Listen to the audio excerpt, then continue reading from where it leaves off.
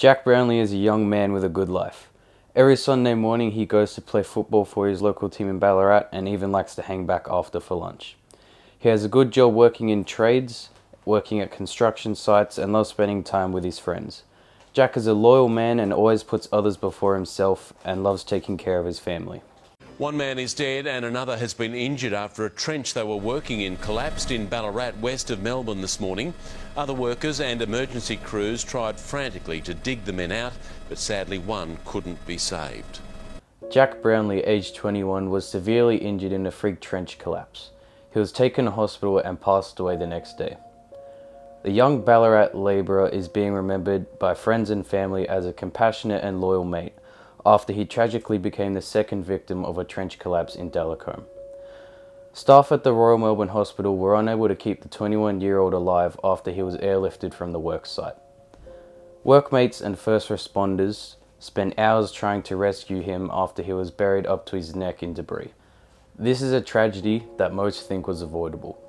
Unions all across Victoria have launched a campaign to pressure the Andrews government to follow the lead of Queensland and the ACT to introduce the industrial manslaughter law now. It is the action or inaction of an employer or manager which results in the death of an employee, co-worker, or even a pedestrian.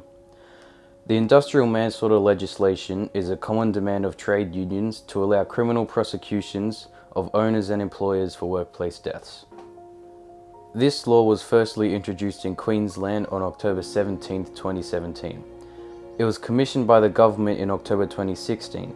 The review for it was the response to 4 deaths at the Dreamworld theme park in the Gold Coast and 2 deaths of co-workers at the Eagle Farm racecourse in early 2016. After realising people had lost their lives because of the inaction taken by the employers of these workplaces, the Queensland Parliament passed the Work Health and Safety and Other Legislation Amendment Bill to introduce the industrial manslaughter provisions.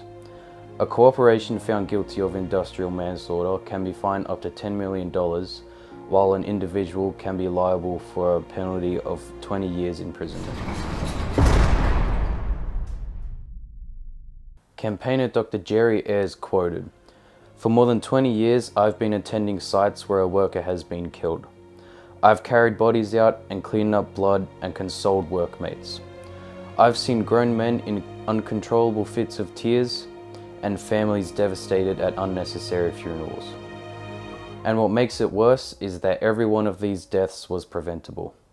Another horrible story about a father who lost his son. The father, David Ricketts, lost his son Ron to an electrocution at work, just shy of his 26th birthday.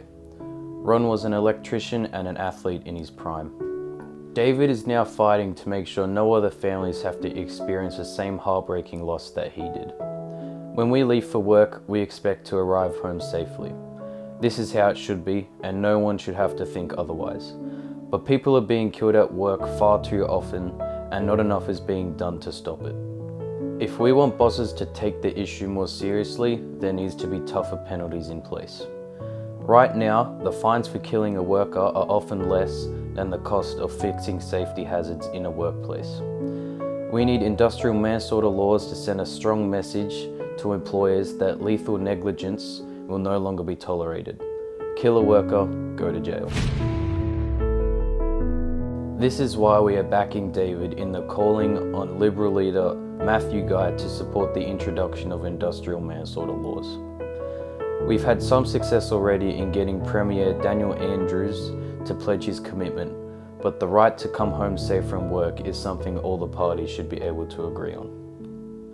David has started a petition for the call of industrial manslaughter laws in Victoria now. You can use this link to sign it. As of June 1st, 58 Australians were killed at work this year.